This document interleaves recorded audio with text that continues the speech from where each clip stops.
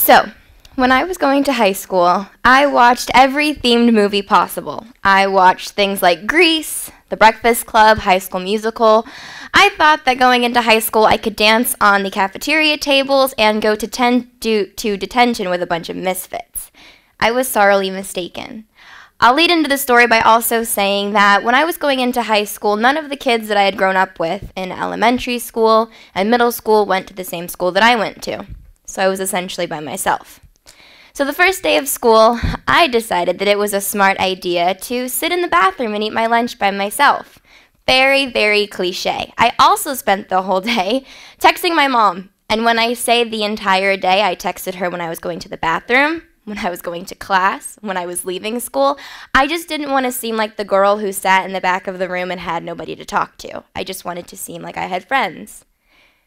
So days, weeks, months went by, and I began to become friends and acquaintances with people. I began to develop connections with them. But they weren't really meaningful. They didn't really have much substance to them. So with this feeling of being alone, I kind of developed a fight or flight instinct. I would be in the cafeteria with hundreds of other students, and I would find myself just wanting to run away. And I don't really know why I had that feeling. I just felt like I didn't have anybody to turn to, and where was I going to go? When before all of this, before high school, I could dance at a dance recital in front of hundreds of people, even sometimes thousands of them. But now I found myself extremely, extremely nervous. And with this feeling of being nervous, I began to develop this feeling of worthlessness. I felt like I didn't really matter to anyone. With the feeling of nervous, alone, hopeless, I began to feel worthless, and it just kept consuming me. Now, when you call yourself ugly a lot, multiple times, you're going to start to believe yourself. So if your brain decides to tell you that you're alone, you have no friends, and you don't matter, over time you're going to believe that. So I had myself convinced that I just didn't really matter anymore. And going into winter break that December, I had a full-on meltdown when my mom asked me how I was doing. I screamed, I cried, I'm pretty sure I even pushed the dining room table when I have a very sweet and kind disposition, I promise. So my mom made a vow to me that we would move our house so I could go to school with the kids I had grown up with, a better learning environment, and I thought that that would solve my problem. I didn't know what these feelings were I was experiencing. I could give them a name, depression and anxiety, but giving them a name didn't really do anything for me. Because when I started school that next January, our classes had changed. And I decided it was a smart idea to sit myself in the back of the classroom, because nobody misses the girl that sits in the back of the room. I started to say goodbye and not see you later. Until this one day, when this blonde-haired guy walked right in the room and started reading his schedule out loud. Now, I mentioned our classes had changed that January, so he was reading his schedule out loud. And I realized, wow, I have 3 out of the same 4 classes with this guy. So I muttered that quietly under my breath. And somehow this guy heard me. With this huge smile, he walked right up to me, right in the back of the room, gave me a really big high five and said, "I'm going to see you later." And you know what? He did. He found me in every single one of my classes. He got to know me. He knew my name. He knew stuff about me. And he began to become a really sincere friend. And that's all that it took. All it took was his kind word and his smile to make me feel like I wasn't by myself anymore. I eventually told him a few years later what his kind gesture meant to me, and he was awestruck. He had no idea that his genuine personality mattered to me. So leaving that story, going into something a little bit lighter, my mom. She leaves notes everywhere, and when I say everywhere, I literally mean everywhere. She goes on trips sometimes for work, and she decided to leave notes in the bathroom. They were really cute, as you can tell. But then, I kept finding them there. It was getting a little bit repetitive. Then she decided to leave notes in my shower. Yeah, it was a little weird at first, but now I'm used to it.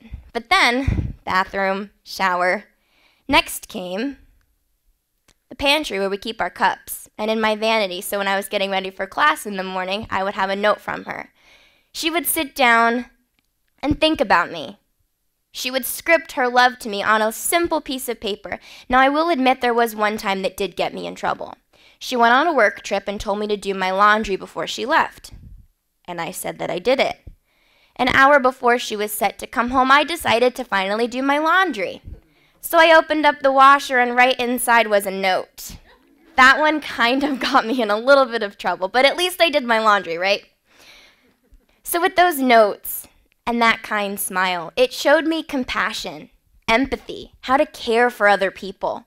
And with those qualities, I have them with me today. And with that, I have a big love for love letters. Now, they might seem really simple, but I'll explain. There's this amazing organization called More Love Letters. They're a global organization that uses the power of social media to give notes and letters to people who really need them. Now, they have a little sister version, kind of like a little affiliate. It's called Campus Cursive. And I've had the great pleasure of starting my very own chapter here at Nova. Now, we're the first chapter in the state of Florida, and there are 80 other chapters worldwide. We do some pretty cool stuff. We do these things called love letter bundles. We write 15 to 30 letters to somebody who was nominated by a friend, faculty, or staff member. Now, this bundle in specific was very special to me because this girl reached back out to us and let us know that when she was receiving this bundle of letters, she had escaped from an abusive relationship to Florida. She was told that her track career was over because she had an injury that could not be fixed. She felt alone, and then there was a knock at her door, and she opened it and saw a bundle of letters laying on the floor, and I'm sure she might have been a little bit confused. But then she read through those letters and realized that there were complete strangers who cared about her. She shared with us that that was the first time in forever that she didn't feel alone. Now, we do more than just love letter bundles. We leave notes on a take what you need board. You leave something behind that somebody else might need, and they go ahead and take it. We host events about empowerment, love, kindness.